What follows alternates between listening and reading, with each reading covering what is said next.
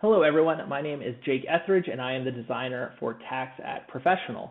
What I would like to do today is to review how easy it is to download completed eSignature documents from the eSignature dashboard and where you can find those files after you've downloaded them.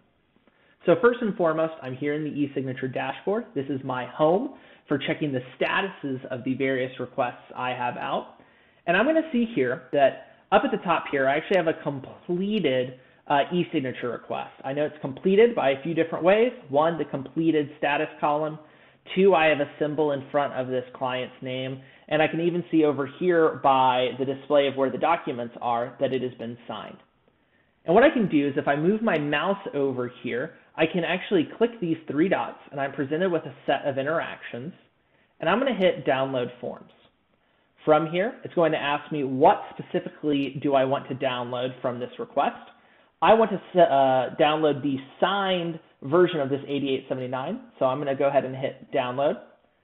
And when I do that, it's going to let me know that it's done. It downloaded this successfully, and it's even going to give me the file path of where that download went.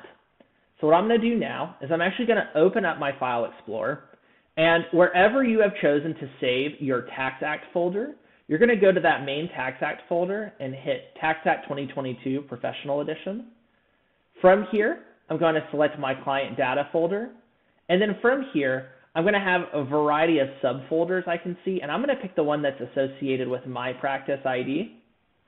And once I do that, I have a PDF folder here that actually contains the various different downloaded forms from the eSignature dashboard. So I could actually open this up and look at and do with what I see fit for my practice and myself with these documents.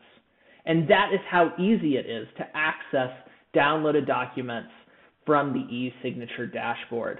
If you have any questions, please direct them to our customer support team. Thank you.